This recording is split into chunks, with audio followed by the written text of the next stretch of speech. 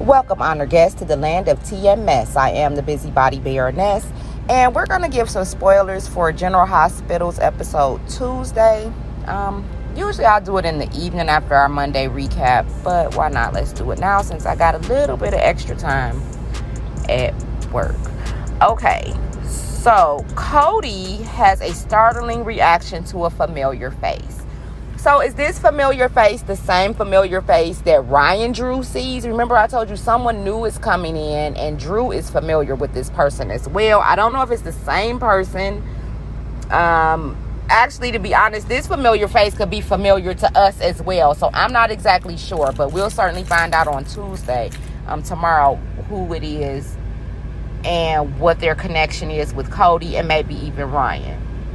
I'm sorry, Drew. Also, Sonny and Nina, they're talking again about the realities of their relationship. You know, really, honestly, what is there to talk about? She kind of kidnapped you and you fell for it and you lost your family as a result of it. What are you guys talking about? You either going to be together or not.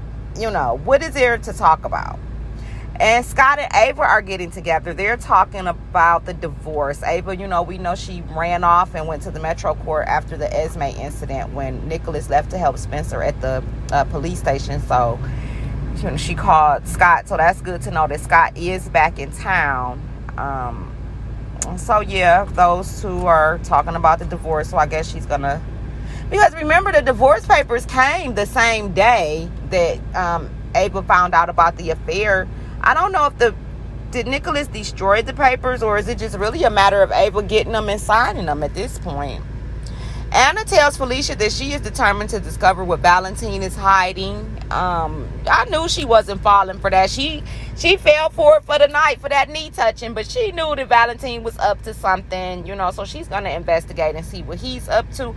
Victor questions Valentine's loyalty. Why would he have to question his loyalty? You're literally holding his daughter hostage. So, no, he's not loyal. He's doing this because he has to do it, not because he wants to do it, Victor. Sam is talking about her relationship hesitancies with Dante. She's going to talk to him about, you know, he wants to move in with her and she's hesitant to do so. Of course, she's going to do it. And then Lulu's going to wake up and... Oh, somebody said, I know I should save it for the comments Saturday, but I'll just mention it real quick, that Lulu and Dante were divorced when she was before she went into the coma. So let me know about that. Were they divorced or still married when she went into the coma? But I don't think that's going to matter one way or another. I think she's still going to be sad and hurt, you know, to see Dante and Sam together. And I don't care if they move in together. I really don't. Drew and Carly seeks business strategies from an executive coach, Mia.